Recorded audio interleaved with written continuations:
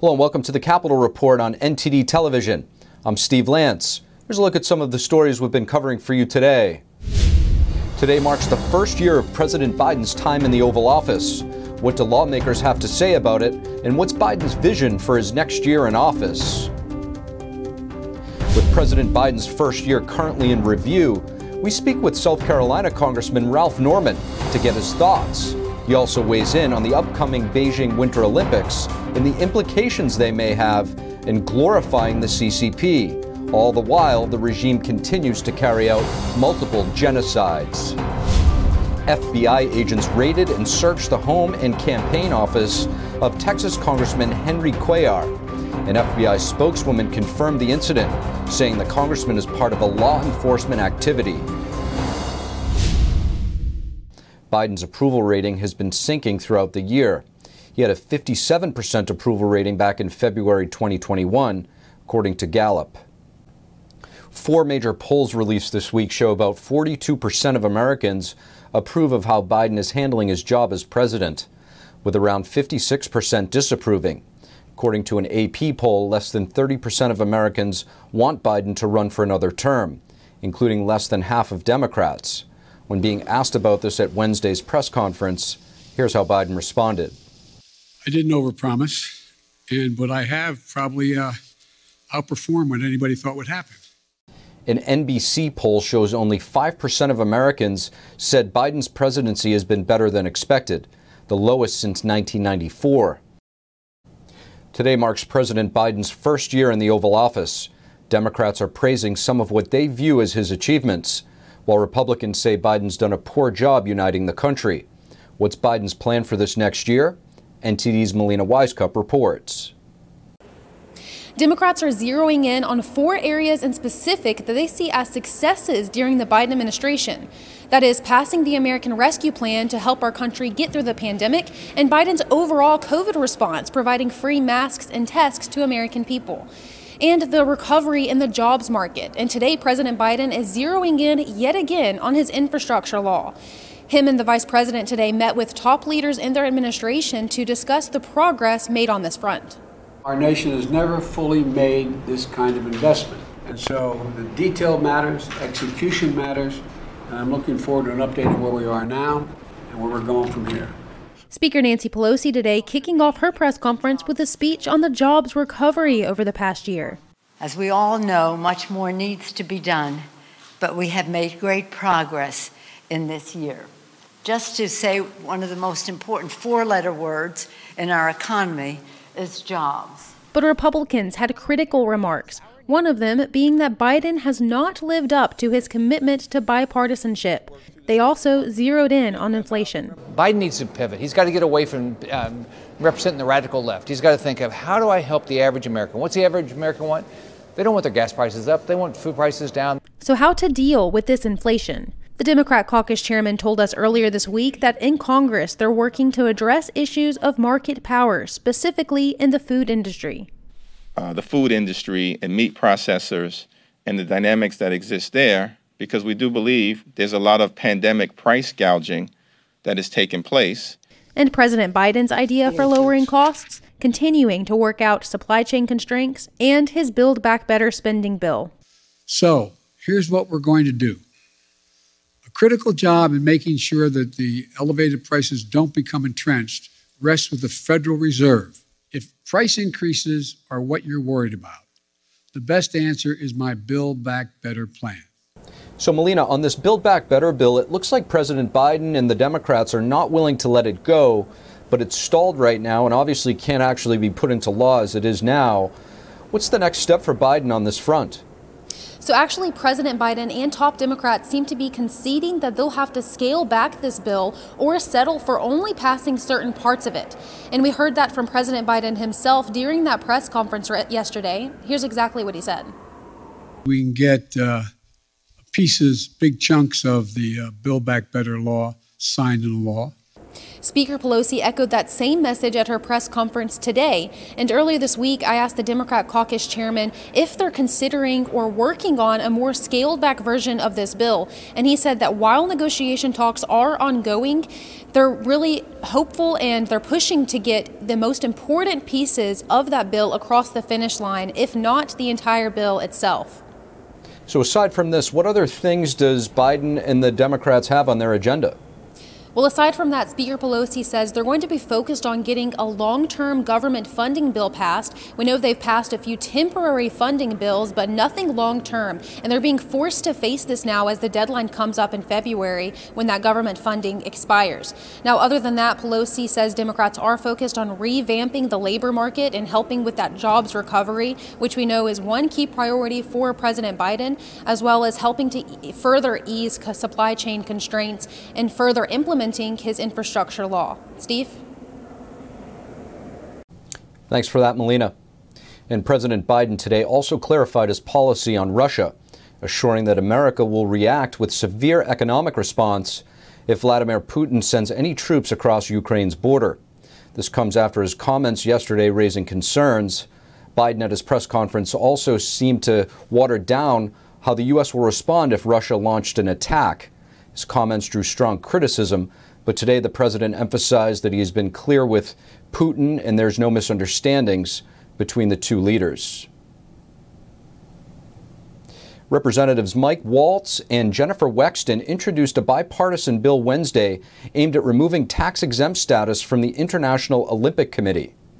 Frankly, the IOC is forcing our athletes to choose between their values and choose between being able to compete. So I, for one, don't think they should enjoy that tax-exempt status any longer. It is very clear to me as the IOC continues in these human rights abuses, as an accomplice to the human rights abuses of the CCP, that they are not a charitable organization, that they are not deserving of tax-exempt status, and that the U.S. taxpayer dollars should not be subsidizing their actions. The bill is being introduced as the Irresponsible Olympic Collaboration Act, or the IOC Act. In a press release, Waltz said that the IOC is complicit in promoting the communist regime's agenda and that the Olympics will distract the world from Beijing's human rights abuses. He added that corporate partners for the 2022, quote, Genocide Olympics should be ashamed to be associated with the IOC and the Chinese Communist Party. American sponsors of the IOC include Airbnb, Coca-Cola, Intel, Panasonic, and Visa. It's reported that the IOC has provided over $800 million to Beijing to help cover the infrastructure cost of hosting the Games. The lawmakers say there have been numerous attempts by U.S. officials and international human rights groups to move the 2022 Winter Olympics out of China. They're hoping that their bill will influence the IOC to, quote, change their behavior. The Winter Games will begin in Beijing on February 4th. President Biden just marked his first year since taking office, and his report cards are coming in. Here to discuss the president's first year and the upcoming Beijing Winter Olympics is South Carolina Congressman Ralph Norman. Congressman Ralph Norman, thank you for joining us on the Capitol Report. My pleasure. Congressman, I want to talk to you about China. With the upcoming Olympic Games, there's so much wrong with this picture, from the obvious disregard from human rights in that country.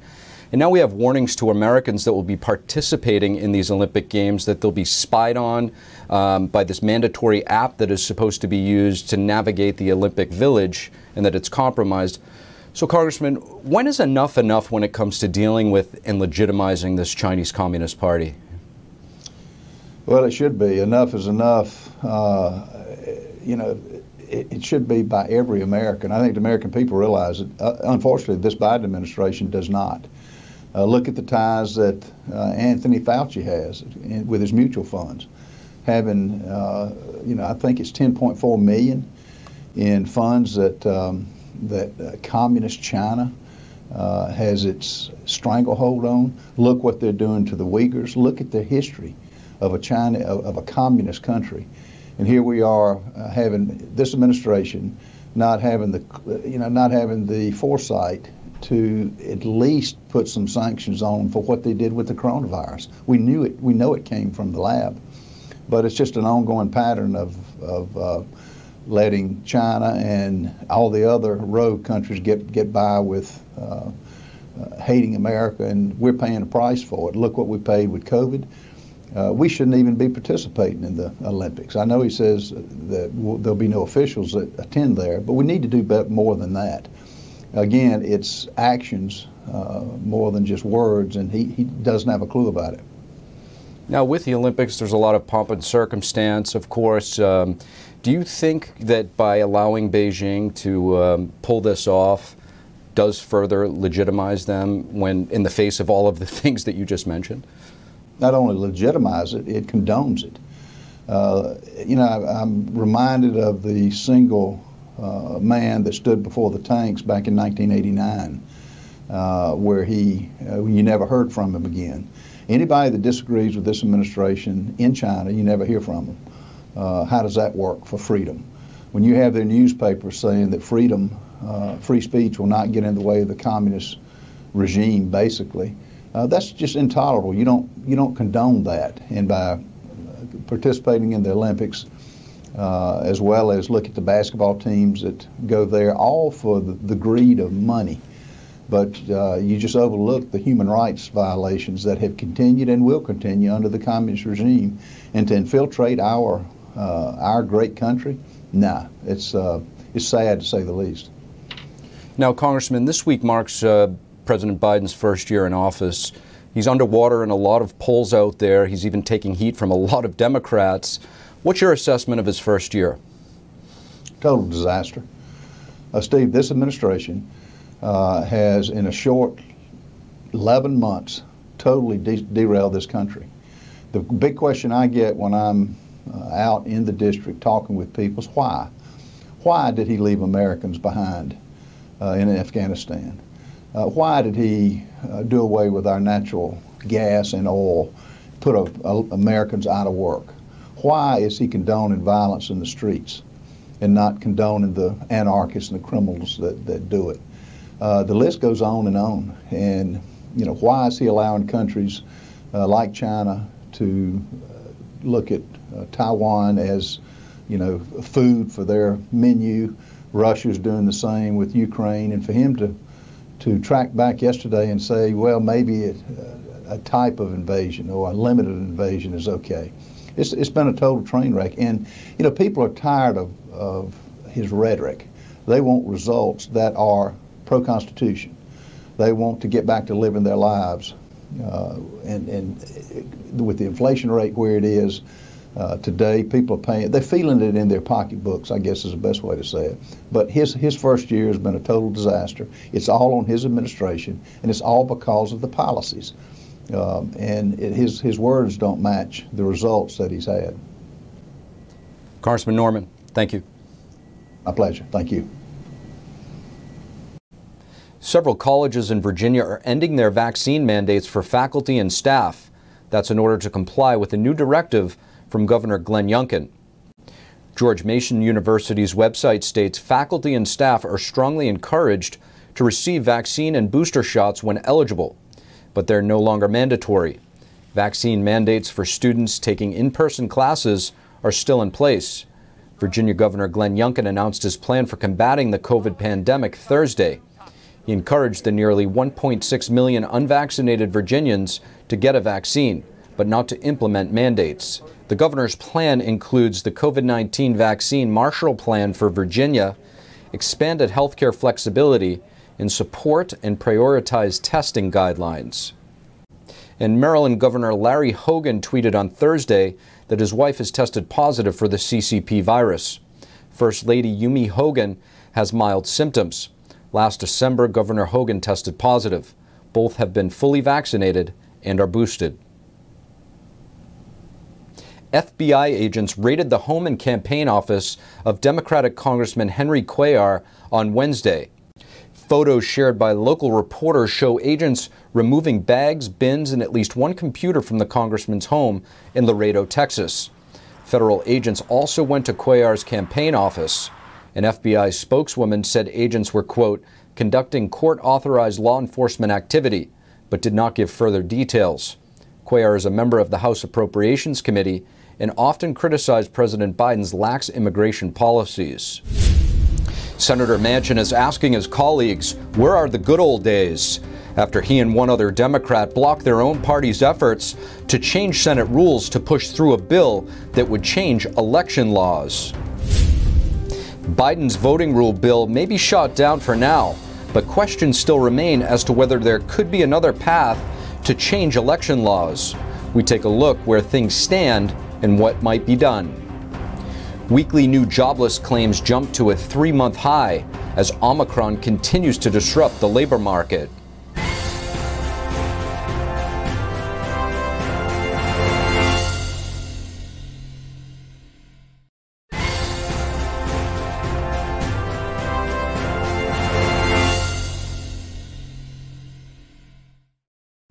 Hello and welcome back to NTD's Capitol Report. Democrats are vowing not to give up on national voting law changes.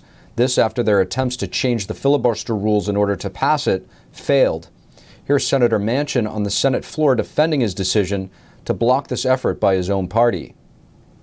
Right now we're debating a fundamental change in the Senate rules that will forever alter the way this body functions. For the last year, my Democratic colleagues have taken to the Senate floor cable news airwaves, pages of newspapers across the country,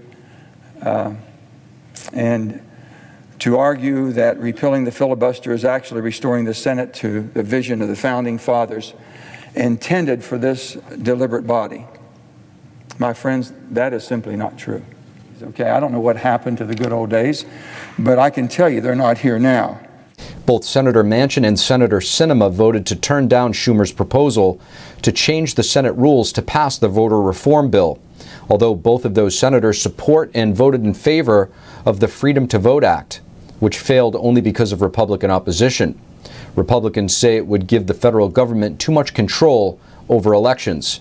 After it failed, Schumer brought up the proposal to change the rules to end debate with a simple majority vote. Republicans cheered as that effort failed as well. And last night, the Senate took a vote and the Democrats' voting bill has been shut down. As to whether or not there could be other ways for the Democrats to push this through, we spoke with President of Liberty Government Affairs, Brian Darling. Here's a look.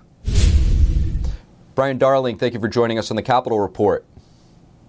Thank you. Now, Brian, on the issue of voter rights, the Democrats don't seem to have enough votes, even with a simple majority, yet they're still seeking ways to circumvent the filibuster.